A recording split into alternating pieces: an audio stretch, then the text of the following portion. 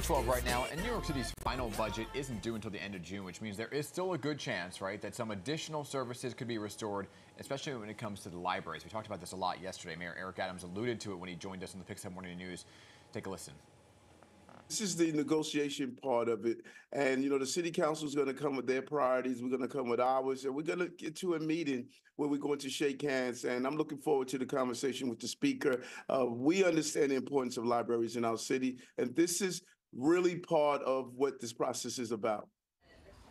So as it stands, New York public libraries are facing nearly $60 million in cuts. That's a lot, which could force branches across the city to reduce their hours to 5 days a week. And that's only the beginning.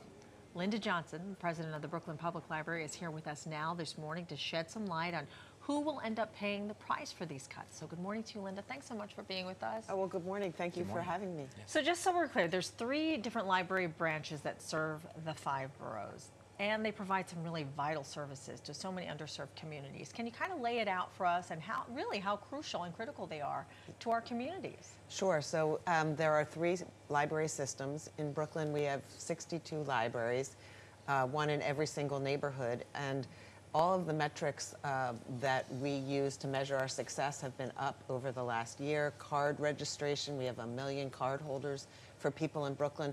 Also, they can take advantage of the services that we offer, which, for new Americans, English as a second language has become critical this year.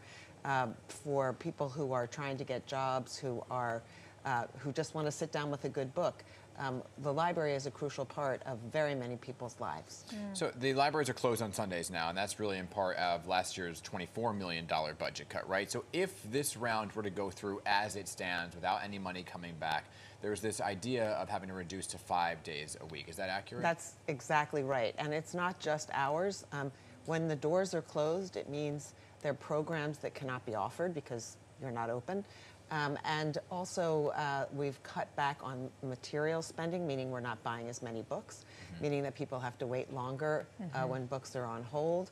It affects so much of what we do that just talking about a day a week, which is dire, doesn't really tell the whole story. Yeah, I mean, we keep hearing this word, endowment, that there are endowments that can help the different branches. But does that go to all the branches, and is that actually...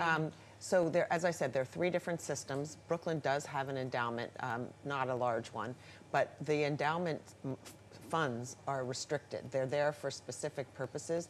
It wouldn't even be legal for us to spend our endowment money on general operating. What is it used for then? Specific programs for the most part, and then there's an amount from the endowment that is spent every year as part of our operating funds. It's a percentage of the investment. So really, that doesn't even put a dent in your expenses. No, it does not. And of course, if you were to spend it all now to make up for this budget cut, then you'd have nothing, and you'd have no money in years ahead that we use to augment the budget. And that's your... And that's in Brooklyn. Queens of course, doesn't even have an Queens endowment. doesn't have an endowment, and the money that's in this endowment for New York Public Library is governed exactly the way ours is. So let's talk about what happens now, right? So obviously, the mayor said yesterday that this is a negotiating tactic, and he's pretty much said that this is going to go back and forth now between the city council, what comes and what goes.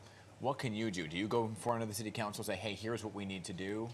Yes, we've been in this process since March, and we have several hearings that we will testify in city council. There's one coming up in May.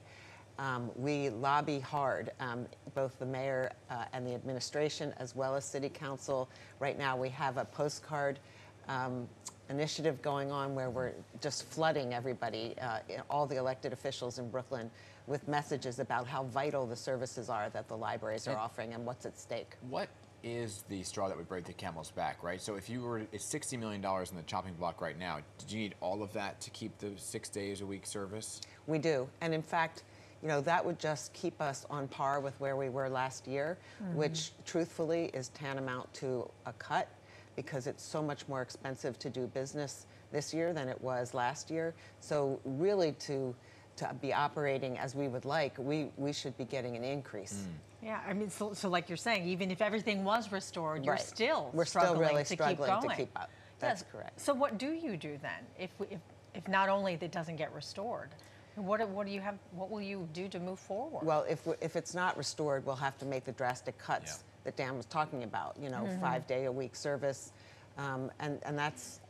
I hate to even contemplate it because it really does impact people's lives in a material way. Could it be worse than that? Is what I'm basically asking. No, I think that would be the most dire situation. I hope. I'm always one to be optimistic, but you know, we also raise private money, but it really is a responsibility and an obligation of the city. Yeah.